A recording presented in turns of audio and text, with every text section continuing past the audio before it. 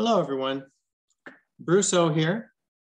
I'm recording this video in hopes that it will help some folks understand how to read schematics or wiring diagrams. We're going to look at some very basic circuits, and hopefully between that and doing some studying on your own, you'll understand more complex wiring diagrams. To begin with, we need to understand that circuits are basically 5 components, normally 5 components. You have a power source, a protection device, a control device, the load, which is the thing that's actually doing the work, and a ground. Your power source in this case is the battery, and the battery is grounded and then feeds into the circuit. You have a protection device, in this case a fuse, a control device, a switch, a load device, in this case a light bulb, and a ground. Now you notice the ground over here is not connected to the ground over here. Grounds, if you see them on a schematic and they're not shown wired, are assumed to all be connected because the metal of the car serves as the ground connection.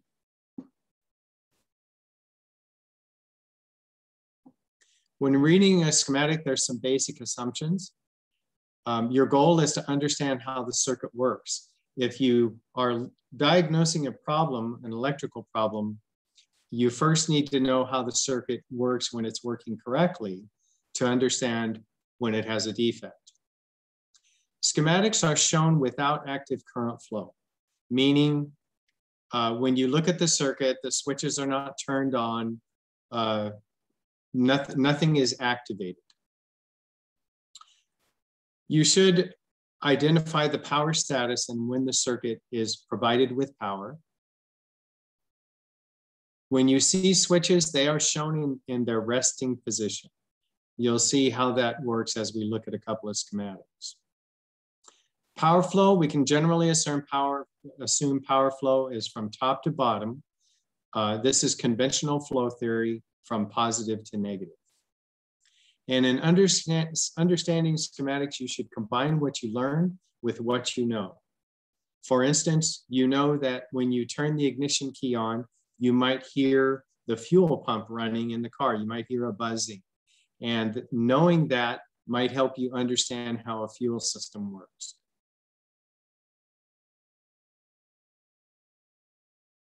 First, we'll take a look at a simple circuit, and this is a trunk opening device. Those major components, those 5 major components we talked about, are power status, protection device, our control, the load, and our ground. Schematics give you other information. They might tell you the wire size and the wire color. In this case, the wire color is yellow. If it has more than one color, if it says, say, yellow/black or Y/B, then the wire would be yellow with a black stripe. If there's 3 colors in a row, it's the primary color and 2 stripes. In this case, these schematics have photos available, so there might be a photo catalog that you could actually see the component if you want to look at what the component looks like. And this schematic shows terminal numbers. If you have a plug on a particular device and it has more than one terminal, you can number the terminals are numbered, and you can see which terminal is actually connected to the device. When it comes to our power status on this trunk opening device schematic, our power status is hot at all times, which means even with the key off, this circuit is powered. And we have a 15-amp fuse.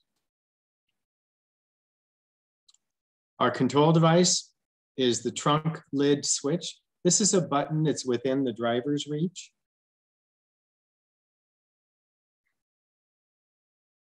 Our load device is a trunk release mechanism. We know that when you have an automatic trunk release, that something pops back there and the lid moves up a little bit via a spring. A spring will pop it up a little bit. So a solenoid is a device that actually unlatches the trunk, and then the trunk pops up from a spring.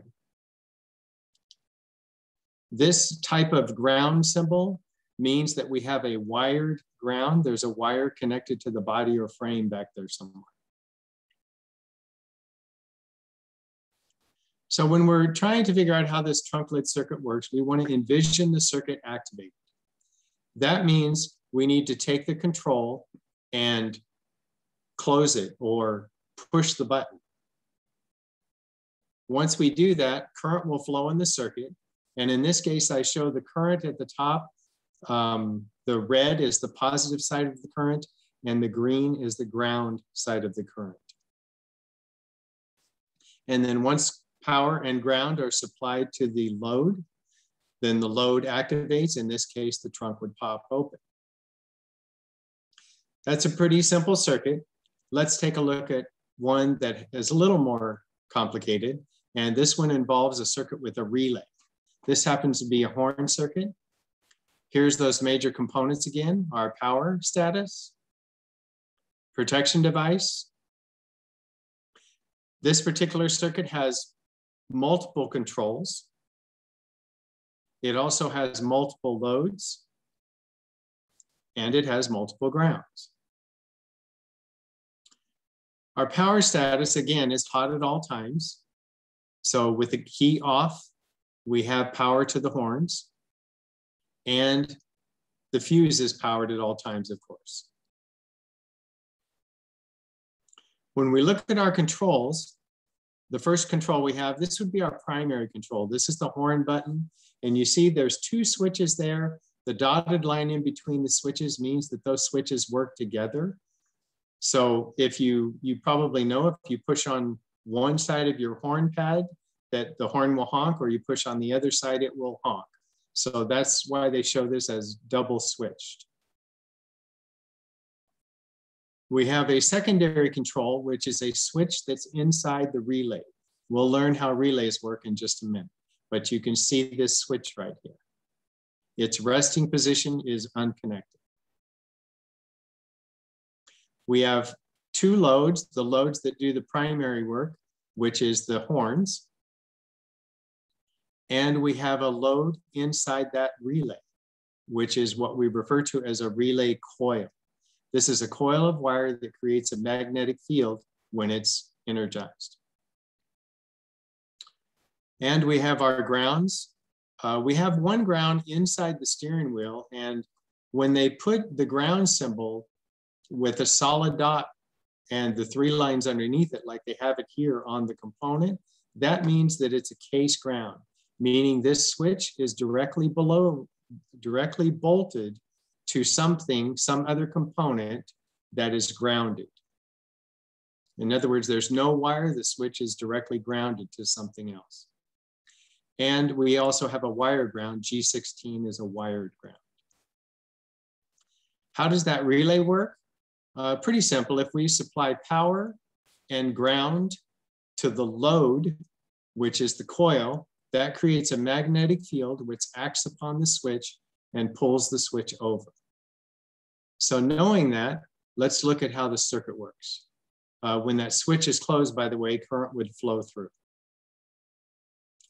So here's our horn circuit. We're going to honk the horn by pushing on the switch, which is the horn button on the steering wheel. That's going to cause that relay to be activated and pull the switch over inside the relay.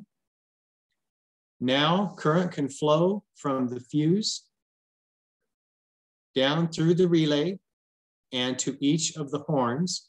And the horns are already grounded, so current can flow all the way to ground, and this would cause the horns to honk.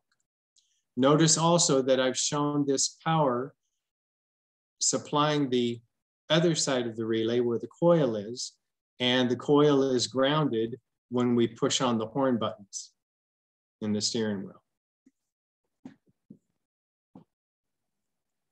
Okay, next let's look at a little bit more complex circuit. This not only combines a relay, but there's multiple components in this circuit.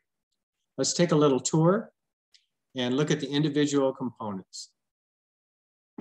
We have our power supply. There's actually two power supplies for this circuit. We have a mode switch. This is on your dash, and it's how you choose whether the air conditioning or heater is on and whether it flows to your face or your feet or to the windshield. To back up a little bit, when we look at those fuse boxes, this particular schematic shows where they're located. This fuse is located under the hood in the fuse center, and this fuse is located in the fuse block, which is under the dash. We have a fan switch. This is a switch where we choose the different speeds of the fan. The fan switch is wired into what we call a resistor pack, which is 3 different resistors with a unique wiring pattern. We have that relay. In this case, we've spread the relay across the entire circuit, entire schematic, to understand a little more how it works. There's our blower motor. This is what's blowing the air inside the cabin. And we have multiple grounds. Remember the basics, that the schematic is shown without active current flow. We're going to be looking for this power status. We're going to understand that the switches, especially the one in the relay, is a resting position. It happens to be open, and that the power flow is top to bottom. When looking at the power status, we have on the left side, we have hot at all times. So this fuse would be powered with the key off. And this fuse is only powered in the run position. So when your ignition key, you normally have an off position, a accessory position, a run position, and a start position. The start is spring loaded, and when you push on it, your car starts, then it springs back to the run position. So only the run position supplies power to this fuse. This fuse is a 30 amp fuse. This one is a 25 amp fuse. The power flow flows down to the loads or the relays. And it does that through a mode switch. The mode switch feeds into the fan switch. In the fan switch, we have 4 choices: low, medium, high, and max, or 1, 2, 3, and 4. We also have, in that 4th position, we have power flow going another direction. 3 of these switches flow over to the resistor pack, and 1 of them flows off in another direction. And once we have power going through the load is already grounded. So let's see how it works. First of all, we're hot at all times on that circuit that begins under the hood, and we're hot in run on the circuit that begins inside the cabin. Let's take that cabin circuit first. Power flows through the fuse down into the mode switch. The mode switch, if it's in the off position, the current doesn't flow any farther. But if you select any of the other positions, that solid line that swings across there, that tells you that power current flows to beyond the switch on any of those, if you choose any of those positions. So if we choose any of those positions, current flows down through the blower switch. In the blower switch, it can choose path 1, path 2, or path 3. Path 1 goes through all 3 resistors. Path 2 goes through 2 of the resistors, and path 1 goes through a single resistor. The more resistors, the less current ends up eventually flowing to the motor. So we can assume that all 3 of those flow through the resistors and go on down to the blower motor relay. Now the blower motor relay is a double throw relay. It has 2 choices that it can connect.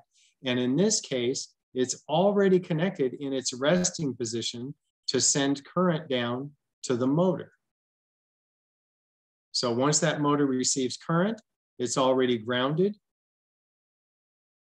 It's going to power the motor. And depending on which pathway we chose, it would be fan speed and low if it went through 3 resistors. The fan speed would be medium if it went through 2 resistors. And it would be high speed, or the 3rd position, if it went through only 1 resistor. However, there's a 4th position. So let's take that 4th position. That 4th position will send current over to the coil side of the relay, or the load side of the relay. We've already seen that a relay, when it gets power and ground, will create a magnetic field. That magnetic field will act upon the switch and pull that switch over. Once that switch is pulled over, now we can feed current from that higher fused circuit. And that now provides direct current to the fan motor. So now it operates at its maximum speed. I hope this video is helpful to you. If you have any questions, please put them in the chat below. And don't forget to catch my other videos and like this video if it pleased you. Everyone, take care. Good luck on reading schematics.